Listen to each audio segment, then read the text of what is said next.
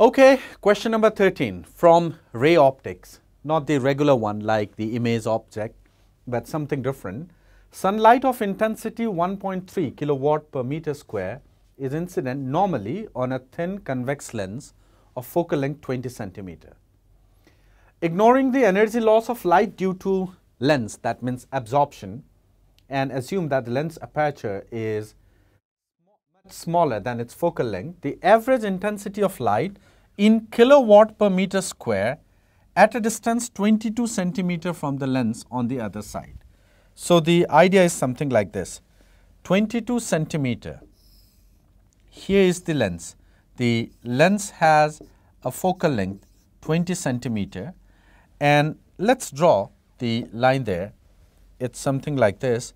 This can be taken as the principal axis, and it says, say, the focal length is 20 centimeter. We need to find the average intensity at a distance 22 centimeter.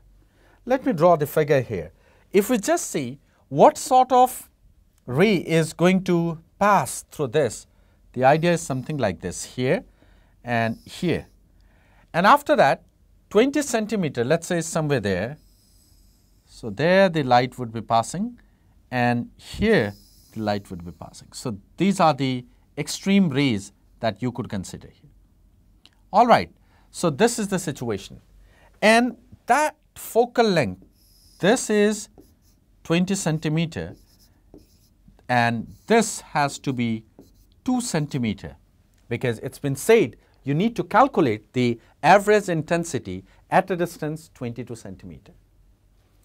And here, yes, the light enters, and the intensity given, let me call it as I naught, where later on I'll be putting the value I naught as 1.3 kilowatt per meter square. Now let's see, to calculate this particular radius, that's not a problem. Let me call this as small r, and this the aperture as capital R.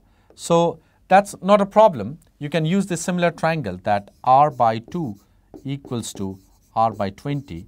So straightforward, r would be equals to capital R by 10. In other words, the aperture area, if you see, the radius changes or the radius varies by 10 times, so the area would also be changing by 100 times. The idea is quite simple. Okay, now let's try to calculate the intensity, what it comes from here. The idea is, see, how much would be the power that would be entering here? That power would be I naught multiplied by pi r square. And the whole energy would be appearing from here, but at a lesser cross-sectional area. So in that case, that will be equals to pi multiplied by r square. Now it's very clear there, the r square by small r square, there will be a 100 factor, and the incident intensity was 1.30 kilowatt per meter square. So that's no prize for guessing. The transmitted intensity or the intensity at that particular point would be 130 kilowatt per meter square. And we had to calculate the intensity in kilowatt per meter square. Therefore, 130 would be the correct option for this question number 13. Right? Now let's move to question number 14. All right, the final question of this section. It's brought from the topic heat transfer, and conduction is related to it. Two conducting cylinders of equal length but different radii are connected in series between two heat baths kept at 300 and 100 Kelvin. So let's see, where is the figure there? 300 and 100 Kelvin is the temperature there. So this is 300 Kelvin and this is 100 Kelvin, the two heat baths. Further, let's see, the radius of the bigger cylinder is twice that of the smaller one.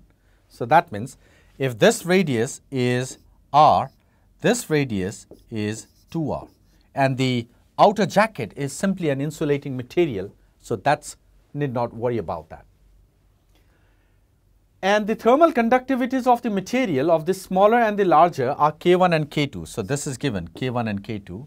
if the temperature at the junction of the two cylinder is 200 Kelvin, we need to calculate K1 upon K2. So this is the situation. 300 Kelvin given here, 200 Kelvin is the junction, 100 Kelvin. If you can easily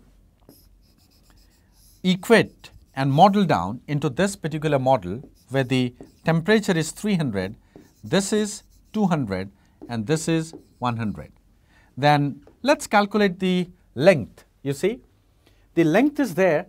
If you talk about the resistance, now the thermal resistance is L upon Ka, and you could say that for the first case that will be L upon K1 pi r square is the first thermal resistance. The second thermal resistance is L upon K2 into 4 pi r square.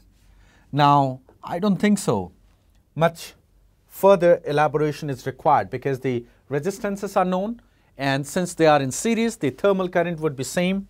So that will give me 300 minus 200 divided by R1 is equal to 200 minus 100 divided by R2. And when you solve this, all you need to do is that a simple solution, K1 by K2 would come out to be 4, the required one. So as per the given format, the correct option would be 4.00. All right, so with this, we have done up with the integer part. Now it's a time to go to the next segment, and that comprises of comprehension. Let's see.